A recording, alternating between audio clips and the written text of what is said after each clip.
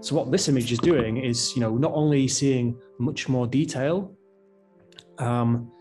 it's pushing into the infrared. And so potentially there are objects in this image which, certainly have never been seen by Hubble. We might be seeing some of the very first stars and galaxies to form in this image. We need to, download the data and start, doing the precise measurements and figure it out. And that's what we're all eager to do. This is like the tip of the iceberg. It's the smallest little image.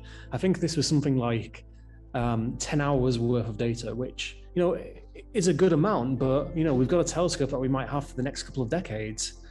So just imagine what we can get over that time. And I mean, this is, 10, 20 times better than the Hubble image. It's just amazing. These images are going to remind the world that America can do big things.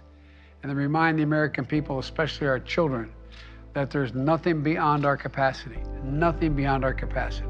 Webb Space Telescope. Go Webb!